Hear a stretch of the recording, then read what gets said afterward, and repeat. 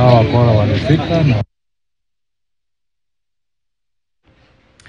Mtazamaji, pendekezo lililotolewa na kamati ya bunge kuhusu uwekezaji wa umma, elimu na utawala kwamba serikali isitishe mpango wa kuwalipia wanafunzi katika shule za binafsi ada za mitihani limepingwa vikali na washikadau kwenye sekta ya elimu, wakiongozwa na mwenyekiti wa chama cha wakuu wa shule za sekondari Kahi Ndimuli na mwenyekiti wa chama cha shule za binafsi Charles Ochome. Washikadau hawa wamesema kwamba hatua hiyo itakuwa sawa na kunyanyasa na kuwabagua wanafunzi husika. Shadrack Miti na taarifa hiyo.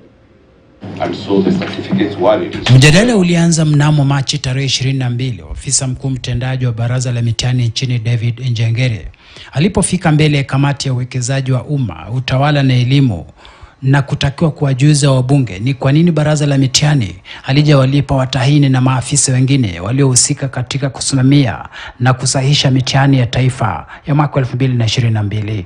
As soon as we get supplementary budget from Treasury, we are going to pay them. So it's not like NEC is sitting somewhere with their money and is refusing to pay them. We don't have the money.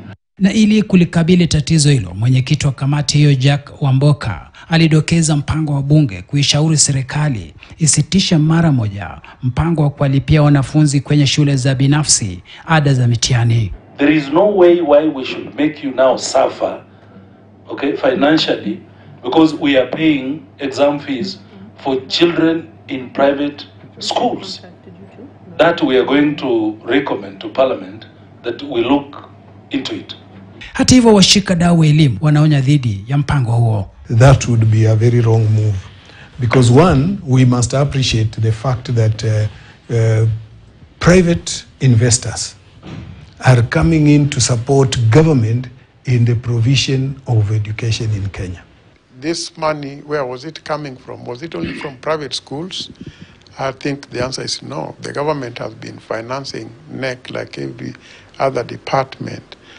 I'm not saying this because I think the government have unlimited funds, but there must be ways of doing certain things. In this country, those people who choose to take their children to public secondary schools, as much as they are able to pay, they are also the taxpayers in this country. We don't have private candidates. We have Kenya citizens. Kwenye pendekezo lake, kamati ya bunge kuhusu uwekezaji wa umma, elimu na utawala ilikitaja kwa kinaya cha wazazi kulipa karo kwa kiwango cha maelfu ya fedha katika shule za binafsi na kisha uitegemee serikali kwa ajili ya ada za mitihani. Until and unless it is proved that the government is really suffering, I find it very unreasonable.